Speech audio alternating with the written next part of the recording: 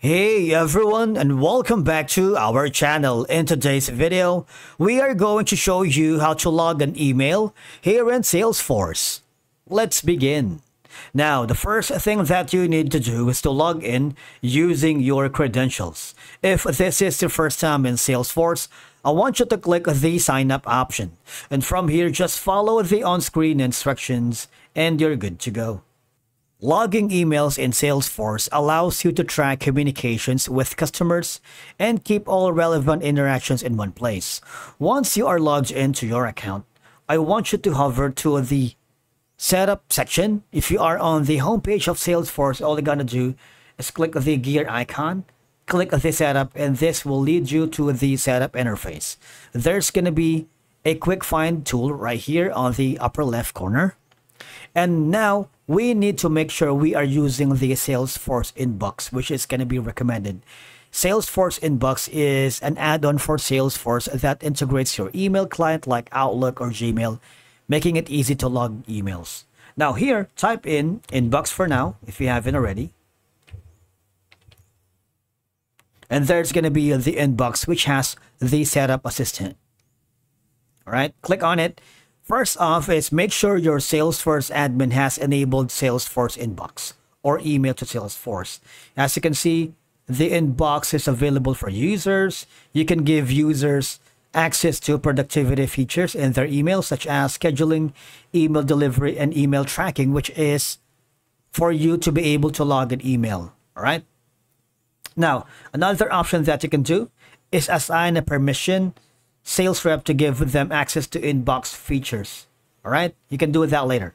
But the most important thing is if you want to track emails, obviously that's logging in at least one recipient outside your company. All right, so you need to make sure this is going to be turned on. You also have an option for internal email tracking, which is obviously logging in an email as well. You can also exclude email tracking data by IP address. If you want to set these options, you can do so later.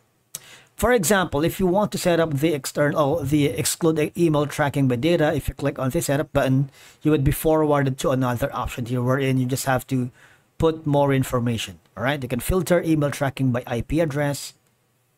If you want, you can turn it on to ensure that email tracking management data does not include when an email is opened by internal user. Therefore, you're also logging in by filtering by IP address. Now, going back to the setup earlier, here, if you want to assign permission sets, so it's a lot easier to log an email, say for example, a team member, a client, or a collaborator, you can do so. If you haven't already, just click on New, and that would forward you to the permission set. Just enter permission set information here, label, API name, and description. All right. You can set this to multiple users if you wanted. So that way you are not only keeping track or logging an email as well as the emailed user as well. After you've done that, hover again to the users.